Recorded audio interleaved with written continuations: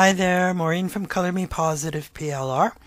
And in our Zoom room yesterday, we did a little bit about the master slide, using it to create your templates.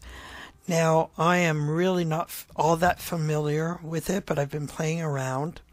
So I'll show you what I've learned so far. I think this can be actually a great kind of way to set up your own templates. Now, the templates that you buy from me or other PLR providers, depending on what they've done with the master slide, it's not going to work out so great unless they've actually set that up for you. And I haven't. So I've tried playing with my own templates in the master slides, the ones that are already done, and it's really confusing, so I'm not going to bother showing you that. But I will show you how to set up your own templates using the master slide. And it's pretty cool and can actually really work well. So I've changed my mind a little bit since yesterday, but it's still fairly new to me, so just bear with me if this gets a bit confusing. Okay, so I just have a new presentation open and I've changed my format to 8.5 by 11. Now what I'm going to do is go to View up here and go to Slide Master over here. So this brings you to this, and these are all the different layouts that they have set up for you. Now the first slide is called the parent slide or the mother slide. So here is where you want to put stuff that you want throughout your whole template. Okay, so what I'm going to do here is come up to colors, and I'm just going to click on this one, custom color. Now they have all these office ones, so you could use those as well, right? So I like these colors, I'm going to use that. So I'll click on that. And now because I'm on the first slide, the mother slide, those colors will apply to every slide after and each one I create. Fonts, it's the same thing. So I have some custom font sets set up here. I'm going to use the one that has the Magnolia script and Dubai Light. And here they have a whole bunch, or you could actually come down here and customize your fonts yourself using the fonts that you would like. So you can come in and do the heading font, set that up with, say, that, and then the body font, you want this one, and just name it down here and then save it, and it will show up in your fonts, custom fonts here. So I'm just going to use this. Okay. Now effects, you could set that up or not, but I kind of like this glossy effect, so I'm going to put that in. Background style, what I'm going to do is go to Format Background, and it'll bring this up, and because I'm on the first slide, the mother slide, it will automatically do this for every slide. Okay, so I'm choosing picture or texture fill, and I'm going to insert a picture from a file, and I'm going to use this one. Okay, now normally it'll come up like this, but I was playing around with this, so I already had the transparency set. Now this is too bright as a background, it's just going to overshadow everything, so I'm going to just bring the transparency right down to that. Okay, so now you'll see it's actually on every slide. Okay. Okay, so I'm good with this, or maybe I want to center the text, and I think I'm just right-clicking on the text here to bring this menu up, and then I'm going to bring that down to 36, and I'm just going to click on this overall and make this 16. Looks good to me. Okay. And I think on every slide I'm going to want, say, a background for the title. So what I'm going to do is come over and go to Insert, Shape, and I'll choose the rounded rectangle, and I'm just going to drag this out. Now see up here when you go to shape format, all this comes up and all these colors are in the color scheme that you chose, so they all kind of go together, right? So you don't have to worry about choosing colors and stuff. They're all there, and I'll show you what else you can do with that after. So I'm going to choose this as a background, and I'm going to come over and send it. You're in shape format here. I'm going to send it to the back. Okay. Now what I want to do here before I go too much further is I want to set my guides so I know where I can stay within, so it's not running over. All right. So what you want to do is come up here and go to view. And even though guides is checked here, it's not showing up. Okay, so just unclick it and then click it again and you'll get the center guide showing up. So to set these, I'm going to put 0.25 on each side of this. So I'm going to hover over this until I get those two arrows up there. And I'll hold down the control key, drag it to the right until it's at 3.75 because I have an 8.5 by 11 template. And do the same for the left. Hold down the control key, drag it over to 3.75. You'll see the numbers up there. And then release it. And I'm going to come down to the middle, hold down control, drag it up to 5. Do the same for the bottom. Hold down the control key, drag it down to the bottom to 5. Okay? So now I know I need to stay within these guidelines when I'm creating anything in my template, right? Now I'm going to want to bring the rectangle and the text up a bit. I find it too far down, okay? And I have my selection pane already showing up here, so I'm going to click on the rectangle. Okay, I want the rectangle and title placeholder, so I'm just going to hold down the shift key and click on that. Oh, sorry, I got to click on control, and then I'll choose both of them, and I'm just going to move it up closer to the top there. And I'm going to take, I'll see that I find the text too big. It's going to get in the way of selecting things. I'm just going to move that back into place here. And you can use your up and down arrow keys to place it more precisely if you like. I'm just going to right click on it and center. Okay, and here I'm going to want to bring this up so it's closer to there. Okay? So that's your master. So it's got your colors, your text, your whatever right there. It's perfect. So this is the slide that's going to be your title page, basically. So see how this shows up here, same as up here? So now I want to format that so when I create a new page, all this is going to fit. Okay? And I'm going to right click on that. Make this 36, and then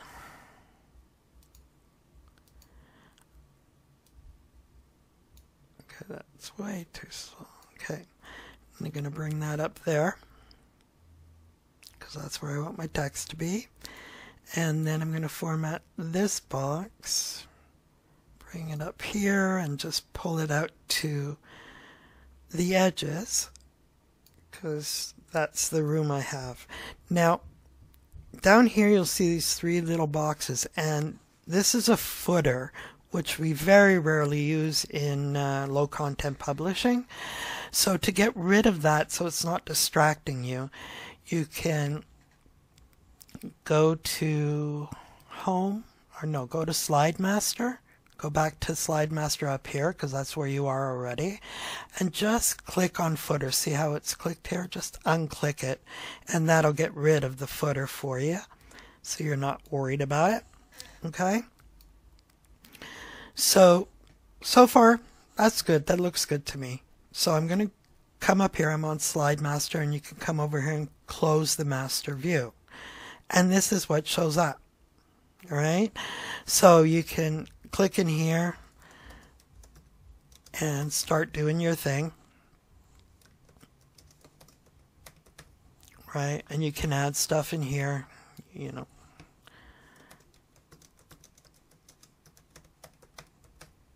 And then you can just add things inside here, whatever you want to do with it. Now, what I'm going to do is insert another page and it'll show you what comes up. Okay, so I go up to Insert, New Slide, and these are the slides you have that you can choose from. All right, so what this is a title slide. This is title and content. So for the title slide here, what you would do is probably put in, you know, whatever you like this this journal belongs to what normally you would put on a title slide. So you can format it for that. Now, I like this slide, so I'm going to put this slide in. I'm going to insert that, and then I'm going to click in here and put, this is my second page, so whatever that is. And then down here, you'll see, right, it says here you can click to add text. Here you can add anything. So I'm going to add a table in, and I'm going to put one column with about, I don't know, 15 rows, okay? And just click on it. And see how it brings up the table with your colors in it, right? So then you just edit it the way you normally would. So I want to add more rows. And then over here, I don't know, let's insert a chart. I don't usually use charts, but they're kind of cool. Okay, I like that one. And see how the colors are? It brings up your colors that you've chosen for this. And then you can actually put in all sorts of information here. I'm just going to close that out. Okay. Now, I find this like it's too far away from here. And that's where it starts. But instead of editing it on the page, like manually editing it, I'm going to go back to the Slide Master. So go up to View, go to Slide Master.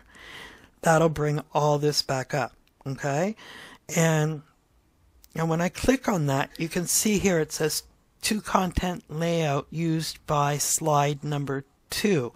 So it will tell you where you're using these layouts. Like none of these have no slides. If I go back up here, this is used by one slide. That's my title page, right? This isn't used by any yet. So this one is the one I want to edit. Okay. So here I'm just going to come over to this slide and I'm going to pull it up because I want it closer to the top. Then I'm going to pull that one up as well. All right. And here I'm going to I'm going to come up here and click on footers. I'm in Slide Master mode here. So click on footers so they're gone. And then I could pull this down as well because I want it to be close to my margins, right? Okay, so now I'm going to come back up here and I'm going to close the master view. You can also close out of here as well by going to view and just going back to normal if you like. All right, now see, this didn't automatically change and I was like, oh no, I did something wrong. But what you can do is come over here and right click on this and go to reset slide. See that there? It says reset slide. When I do that, look what happens. See, it implements the changes that are in the master slide for that page. So, but if and you can do that if you've actually changed it manually and then forgot, you can just right click on the left pane and it will change that for you. All right. Now, where this might come in handy for your own slides is like, I really don't like the black text on this background here. I find it doesn't really stand out or pop. So now imagine you have a planner or a journal that you've done 100 pages, and now you're like, oh, I really don't like the text color. So you'd have to go in and manually change each and every one, and that's a lot of work if you've done 100 pages. So, and I've done it. I've changed hundreds of pages just like that. So with this, all I would do is, again, go back to View, go to the Slide Master. Now, because I have this on the mother page, right? If I change anything on here, it will change every slide in here. So what I want to do is change this to white. So I'm going to just come over the text and I'm going to right click on that and I'm going to change the color to white. And you can change it to any color you like, right? And see how the theme colors are here? So you can actually use any color you like, but these are all the theme colors that go with your theme. So you already have them all matched up if you want like a lighter color, darker one. So I want it white, so I'm just going to click on white. Okay, and now when we go back, I'm going to close the Slide Master view. It has changed it on every page that has my title on that background, right? So awesome. I really like that. And pretty much that's all I've got so far. I hope this helps you out if you decide you want to use the Slide Master. I'm pretty sure there's probably lots more you can do, but for now, that's all my brain can take. So I'm going to be done. And if you have any comments or you know of a better way or an easier way to do this type of stuff in the Slide Master, if you're a master of the Slide Master, please get in touch with me. I would love for you to show us how you use it. Okay, so talk to you soon, and thanks for listening.